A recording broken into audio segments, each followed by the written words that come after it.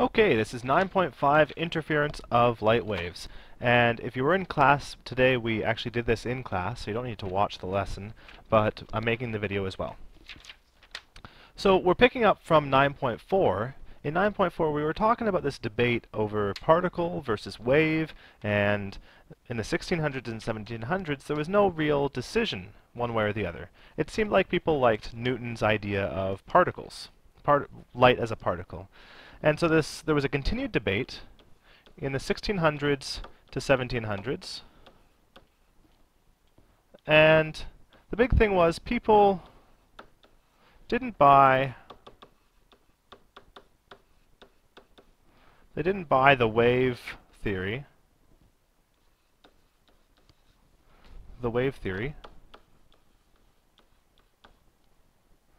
Because no interference was detected.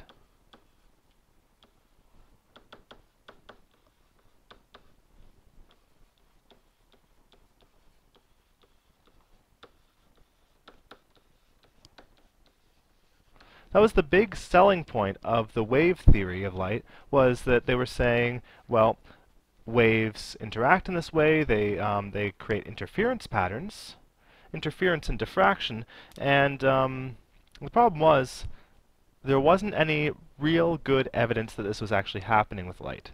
And so they said, well, problem solved. I guess it's not a wave because there's no interference. And that doesn't mean they weren't trying to find it. A lot of people were trying to find interference in light. They were trying to create interference patterns. But they were running into lots of problems.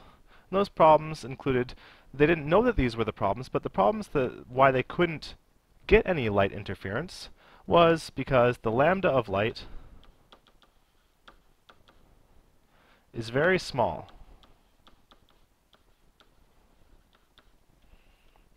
Which means that you need small slits. If you're doing an interference experiment, you need small slits and large distances.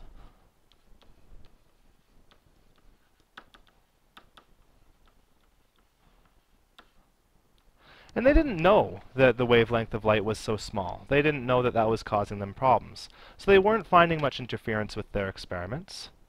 That was one of the reasons. And the other reason was that they would often use two different sources of lights and try to find interference patterns between the two different lights. And the problem is then those two lights aren't in phase, and there's all sorts of problems that make it so that they don't have similar patterns of waves. And you won't find any interference patterns in that case. So the other problem here was, and the lights were out of phase. Those were the two big problems. So along came a guy named Young, and in the late 1700s,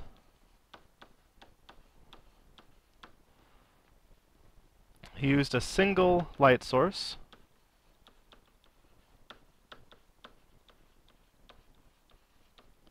and two narrow slits,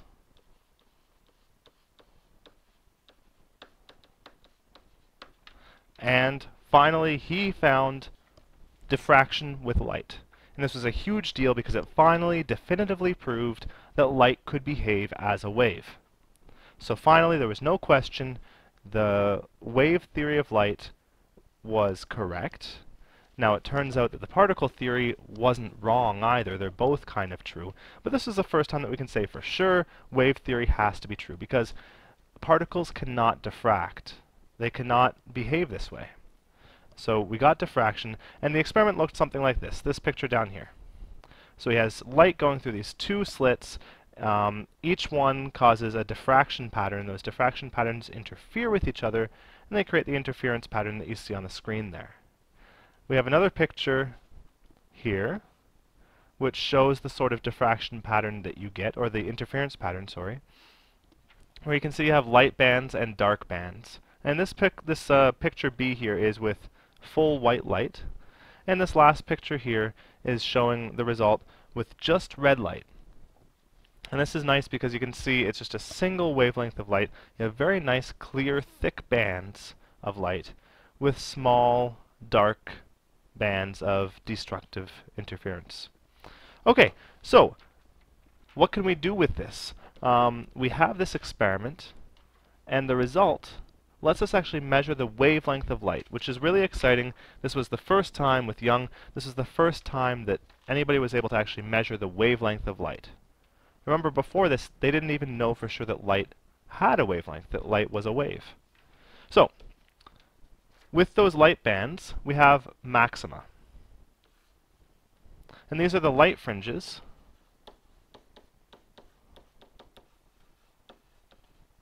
that come from constructive interference.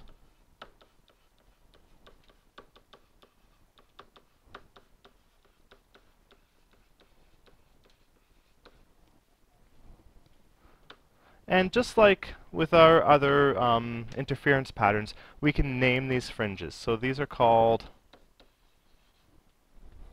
the zero order maximum for the center one, zero order maximum. That's the bright center band.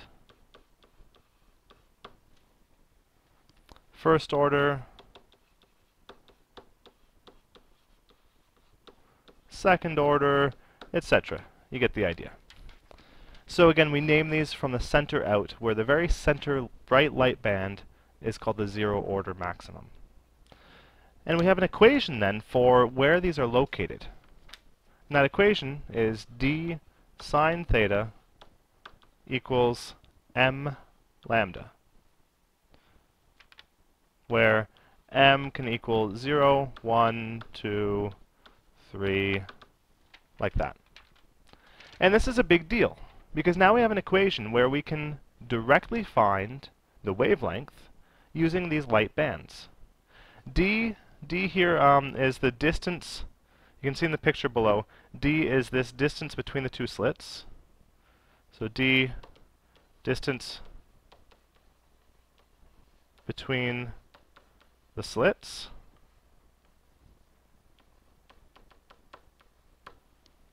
So we have d sine theta. Theta is the angle to the band, is equal to m lambda. So if we're looking at the 0th band or the first band or the second band, we can measure the angle, measure the distance between the slits, and it's going to let us find the wavelength of light. That's actually a huge result, and it really, really did some amazing things. Let us measure the wavelength of light. Okay, similarly we have minima, and these are the dark lines in between the light ones, and these are of course from destructive interference.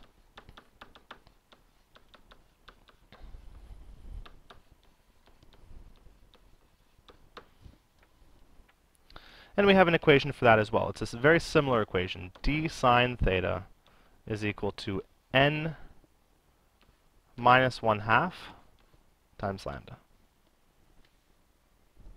And here n starts at 1. And that's because there is no center dark band. At the very center there's a light band. So if we're counting our dark bands, it's going to start at 1, the first one away from the center. So there we go. This is a very, very useful set of equations that we can use to solve the wavelength of light.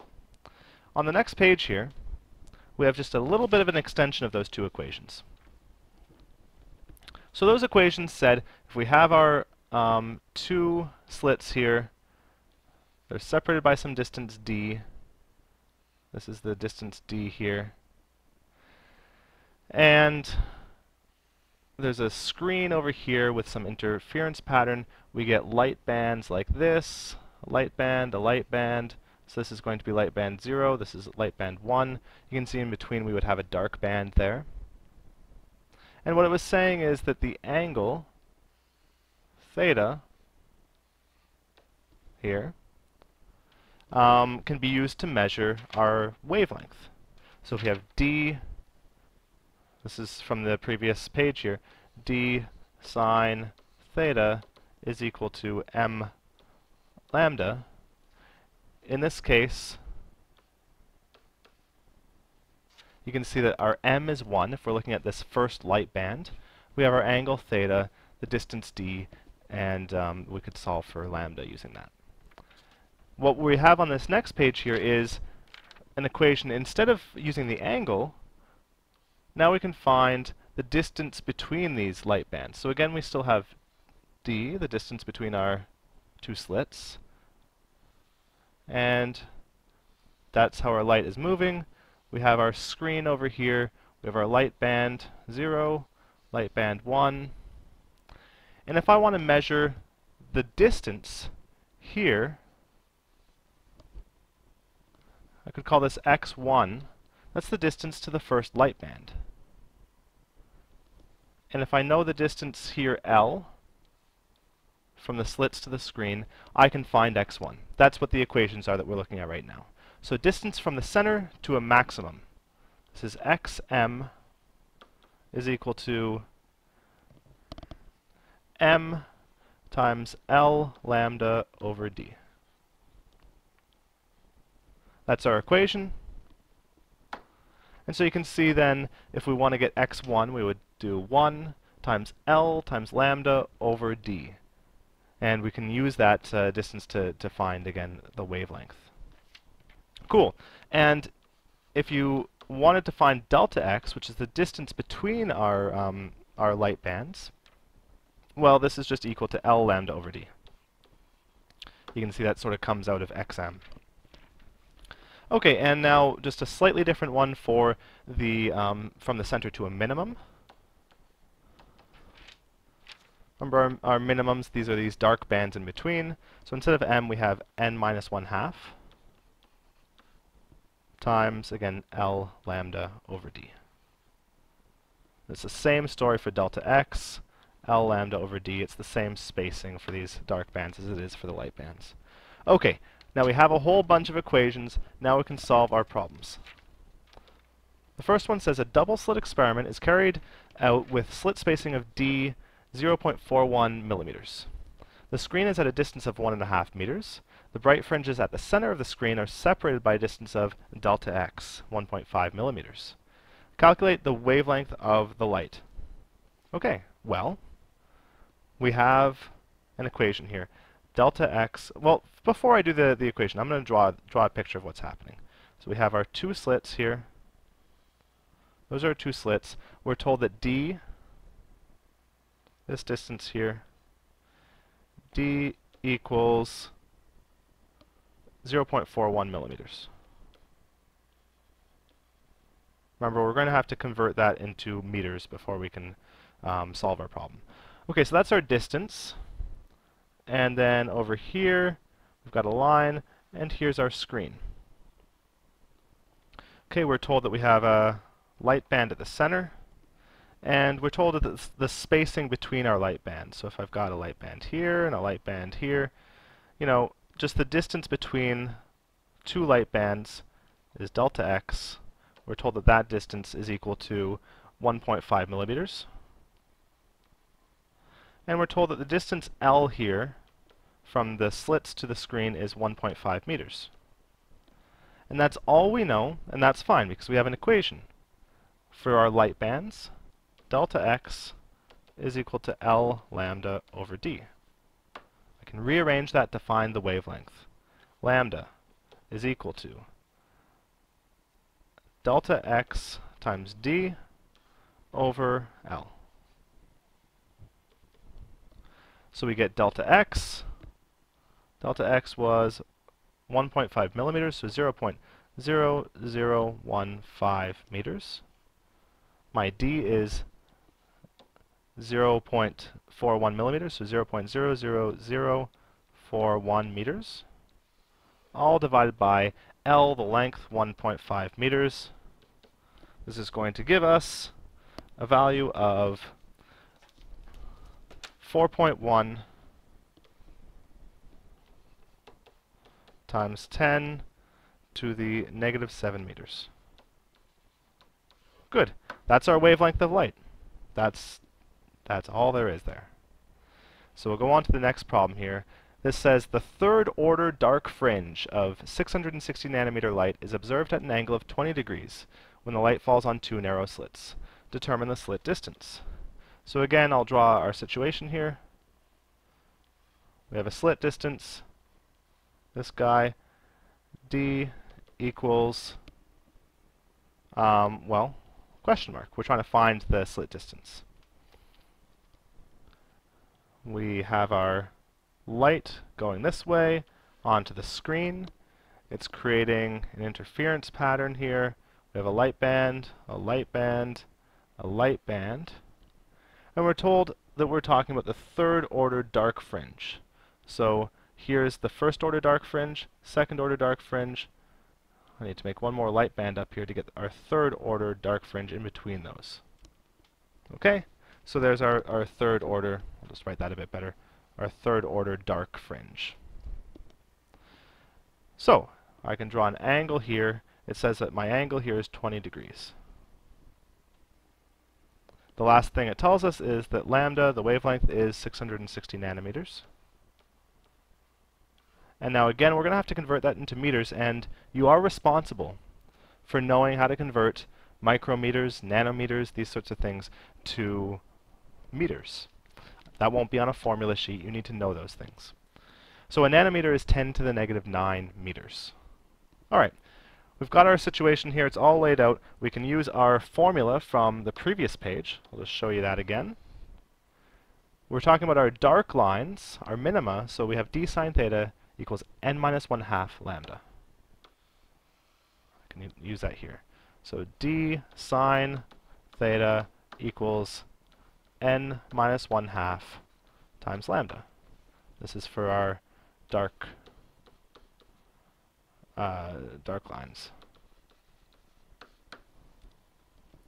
All right, we just need to rearrange to solve for d.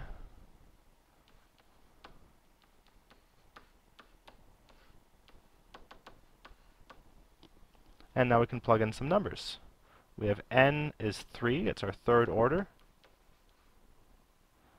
Lambda was 660 times 10 to the negative 9 meters over sine of 20 degrees.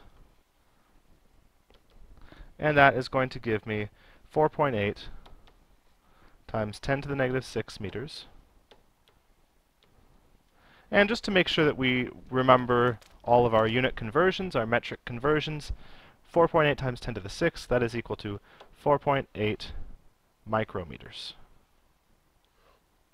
Of course, either of these answers is acceptable. I was just reminding you how these units work. All right, and that is the end. There's a few homework problems there. I hope you enjoy them, and I'll see you in the next lesson.